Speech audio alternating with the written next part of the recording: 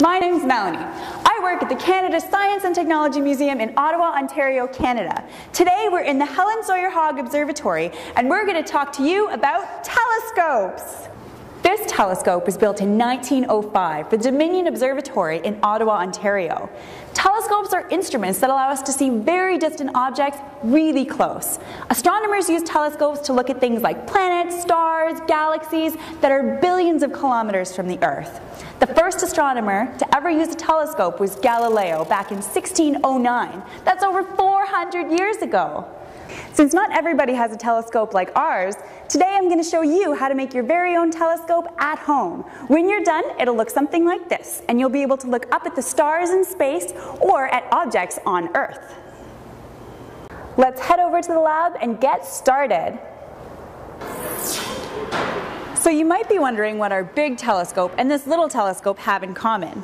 The secret is in the optics. The optics of a telescope refer to how the lenses or mirrors in the telescope are arranged to bring the picture right to your eye.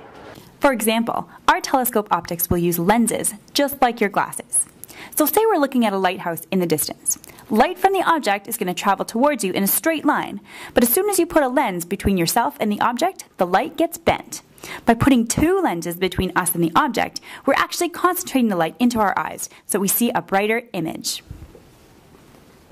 So, to make your telescope, you'll need one piece of black Bristol board, a stapler, black electrical tape, a pair of scissors, two magnifying glasses. Ideally, one will be larger than the other.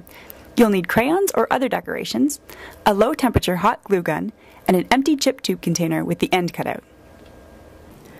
Cut 3 pieces of Bristol board that fit around the tube. Measure 2 to be the same length as your tube and 1 to be twice the length. Use the glue gun to attach one of the smaller sheets to the outside of the tube.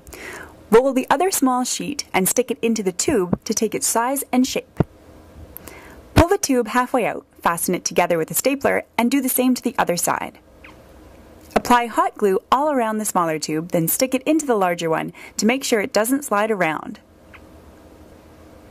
You should now have your first tube covered in black paper inside and out. To make the sliding tube, use the longer piece of Bristol board to create another tube, just like the last one, and secure it with hot glue and electrical tape. It should slide smoothly in and out of the larger tube, so don't glue it in place this time. This is the sliding focus for your telescope. Glue the first lens to the top of the chip tube and secure with electrical tape. Do the same with the second lens at the bottom of the sliding focus. If you're using 2 different size lenses, the smaller one should be placed at the bottom of the sliding focus.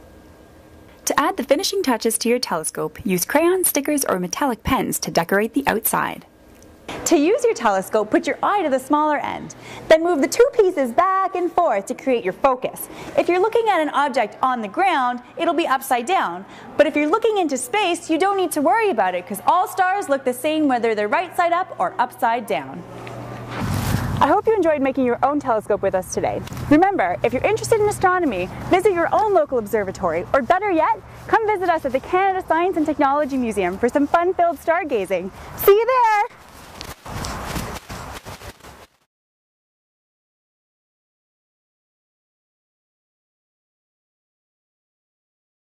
Anybody seen a lighthouse?